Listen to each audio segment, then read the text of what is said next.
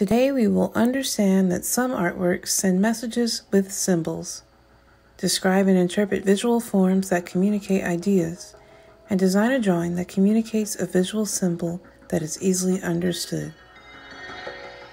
Materials: 12 by 18 white paper, pencils, erasers, markers, and colored pencils.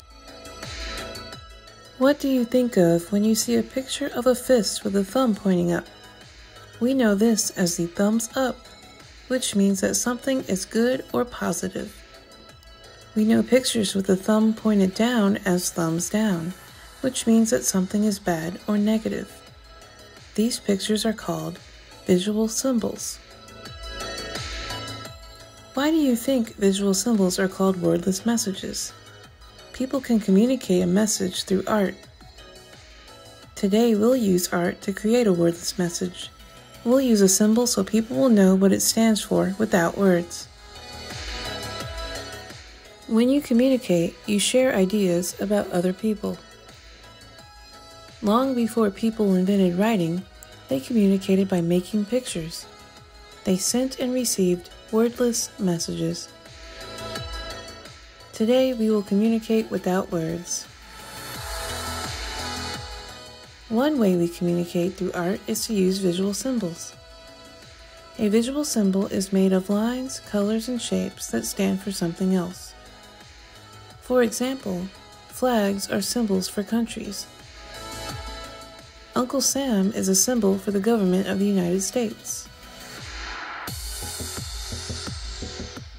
What do you think of when you see the American flag?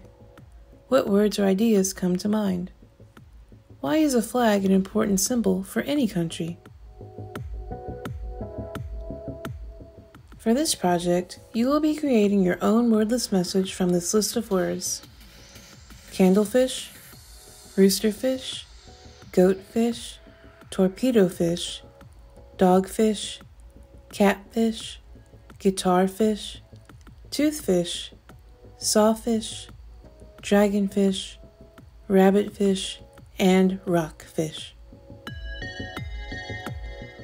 Choose which fish to imagine and draw. Choose colors, lines, textures, and other details to add to the drawing. You may wish to draw the outline of the symbol first. Keep in mind the idea you want people to understand when they look at your symbol. Draw the main shape of the imaginary fish quite large. Gradually add more details. Show where your fish might live. Show what it likes to do.